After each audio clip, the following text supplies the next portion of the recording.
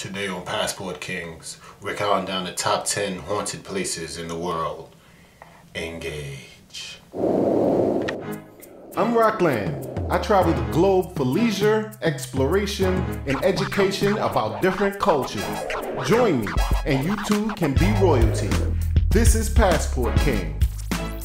Welcome aboard, abroad.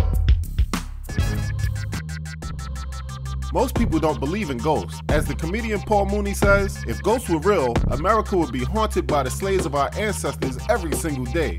But it is hard to deny that some places will just give you the creeps. So who is to say that the people who have reported strange phenomena have not just been creeped out to a further extent than what everyone else experiences? This is a list of the top 10 most haunted places reported in the world. We are doing 10 through 6 on this video, and the top 5 will be on the next video.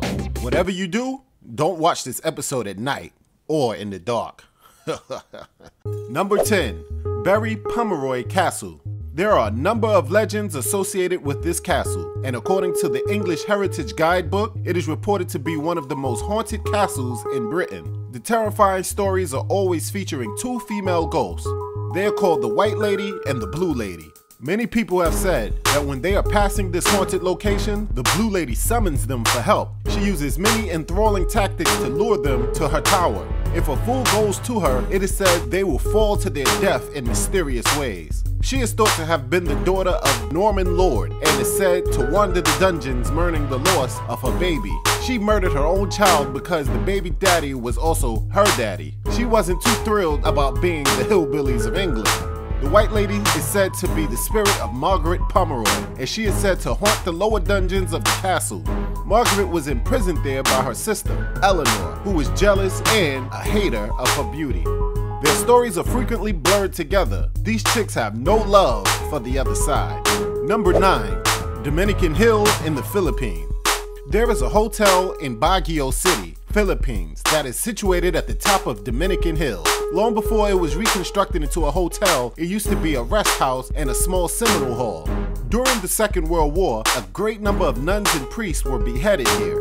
Many people today say headless ghosts are always creeping around at night with their heads on dishes. Many people agree that they heard various mysterious sounds of banging doors and the crying of agonized people. Obviously, the neighbors in Dominican Hill take the ghost story seriously because the doors and windows of nearby houses are painted with holy crosses and are kept shut after dark. Residents will tell you that the haunted fountain will sometimes overflow with human blood, and you may run into vampires and ghosts who don't realize he or she is deceased right in the middle of the town square. You may also hear the footsteps of old dead soldiers marching on the grounds, and some believe that the vampires and monsters attract stray travelers to haunted buildings to exterminate them. The building has seen many changes throughout the years. At first, the building was a refugee camp, then a teacher's camp for school seminars, then a hotel. This hotel is now a very popular historic attraction. The Philippines have turned it into a museum, but it is also one of the sites most visited by paranormal investigators. Number 8, the Brown Hotel in Louisville, Kentucky, USA. The mysterious 15th floor of the Brown Hotel on 4th Street and West Broadway in downtown Louisville has been turned into a storage-only floor. In a hotel with only 16 floors, they are losing a big chunk of potential revenue. So why has the floor been off limits for so long? Well, witnesses say that the founder of the hotel, Mr. James Graham Brown, may have once had a suite on that floor. In 1937, Louisville was ravaged by a great flood. The Brown Hotel became a safe haven where city residents would ride boats into the front door for safety. Many people died in the flood. It's been a creepsters paradise ever since. The building has a long history but has been modernized many times. Today, what freaks people out is the elevator frequently stops on the 15th floor, although no one has pushed the button. Footprints have been seen walking in the plaster dust on the floor, and the guests staying on the 14th floor complained that someone was walking heavily and moving furniture at night in the room above. Everyone thought Mr. Brown was broke and died, but maybe he's still upstairs pacing the floors, thinking and hammering away at his next business venture. Number 7, Monte Cristo in Australia. A pregnant maid pushed from the balcony.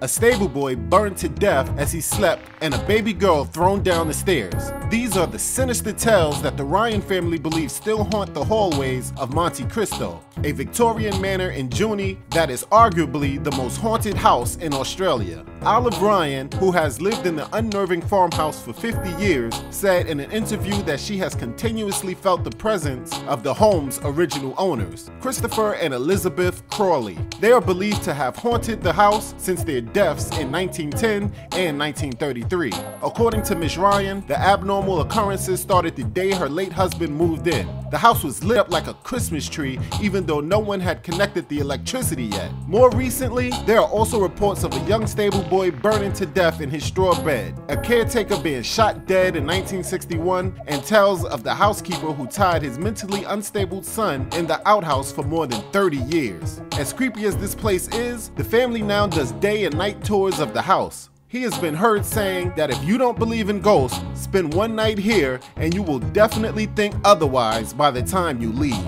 That's if you leave. Number 6. Ancient Ram Inn in England. Built on a pagan burial ground, this place is documented as being so terrifying that some visitors have jumped from windows just to get away from whatever they perceived was threatening them. Now it is packed with ghost hunters and horror writers who are queuing up to spend a night with the demons. One ghost investigator who visited the house was spooked when a presence pushed up against his back and felt the wooden beams of the medieval house vibrate and tremble when he grabbed onto them in fear.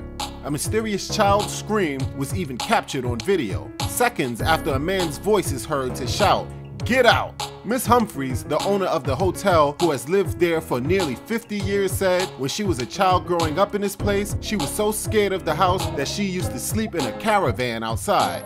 It was normal for her to see people running out of the house screaming in terror. Once, she woke up and found a chest of drawers hovering over her bed before they crashed down her staircase. Her father, John Humphreys, at 85, was pulled from his bed by a spirit on the first night the family moved into the home, above the barn that used to be blocked off to keep the spirits in. You would think people would steer clear of this house of horrors, but visitors pack into this place nightly looking for a wild ride on the paranormal side. A lot of people love to stay at these places just to experience something new. I'm all about exploring, but sometimes I have to sit them out. To me, ghosts are all fun and games until someone gets hurt or comes up missing. Join me next time on Passport Kings when I will give you the top 5 haunted places in the world. Don't forget to share this video, then like it and subscribe to the Passport Kings YouTube channel so you won't miss the next installment. Go to my website, www.passportkings.com, to get my free book called Make Money Online so you can travel more.